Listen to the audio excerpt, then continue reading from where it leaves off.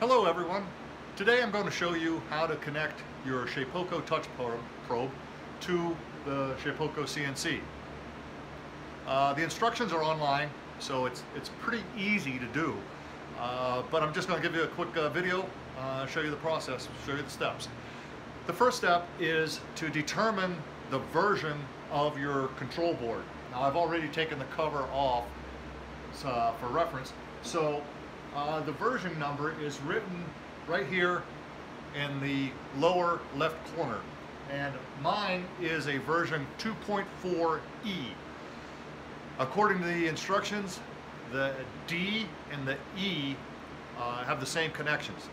So if you have a different model, you should really consult the instructions online and see how those need to be connected.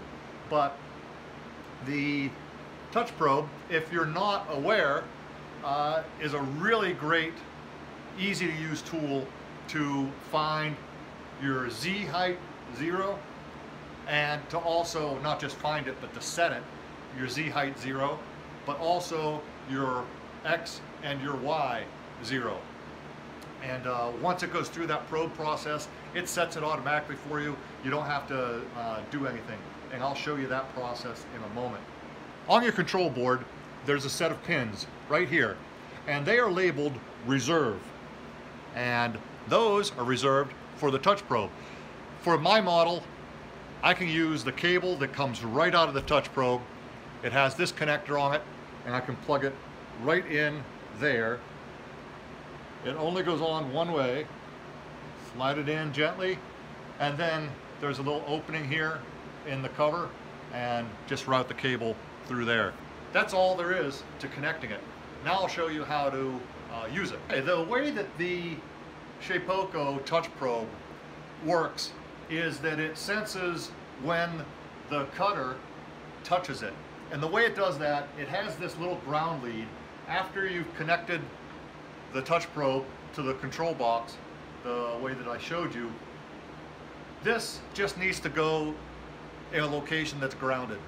And so I put it here at the front of the machine that holds the Y1 belt in place. That's the right size, so I just screwed it in there. And it has this little alligator clip.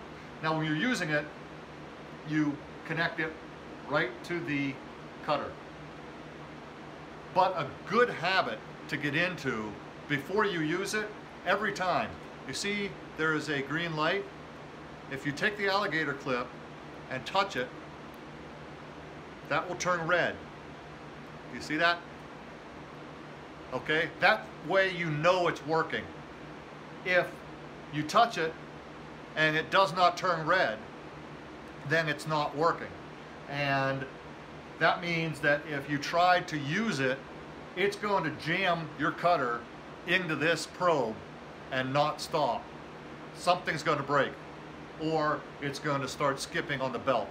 But let's not take that chance. I forgot to mention, this is active as soon as you turn your router on. So with your powers connected, turned on, this is active. You can test it, okay? I didn't have to do anything to set that up. It just, that's the way it works. Okay, so there are two different ways to set your 0. One way is it will set all 3 zeros at the same time. That's an X, Y, Z 0. And to do that, if you notice, the probe has this notch that is routed out, that is cut out.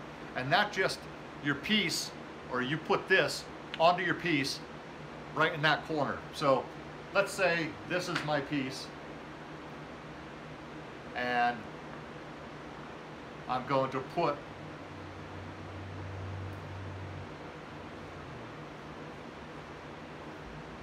the probe on it just like so. Now I will connect my alligator clip. The first step in positioning the probe is to do a rough positioning. So to do that, I'll just use the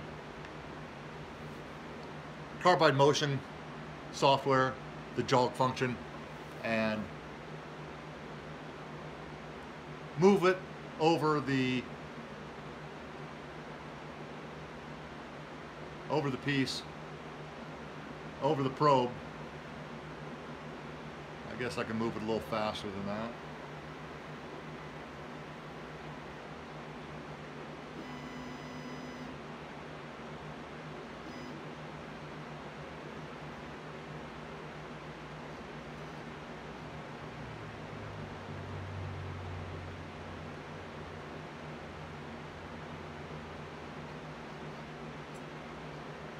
Okay, so it's roughly positioned.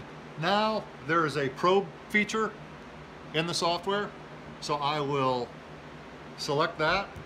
Oh, sorry. I will select the probe and watch it go to work. So the next step, after I select the probe, we're going to do all three in this operation. So we're going to probe for the corner. It wants to know what tool I have in. That's the 201 1/4" end mill that came with the unit, and I will begin probing. See, it goes down, does the Z, it'll do the X next.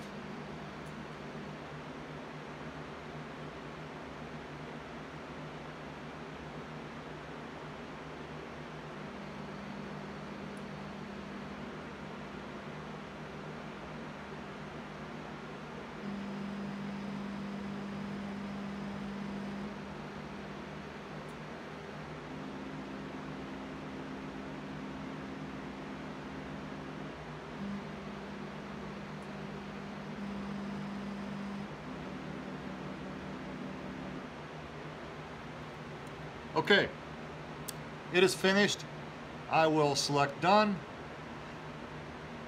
And if you notice, the position, X is 0, Y is 0, Z is at 28 millimeter. Yeah, 28 millimeter. So it's ready to go.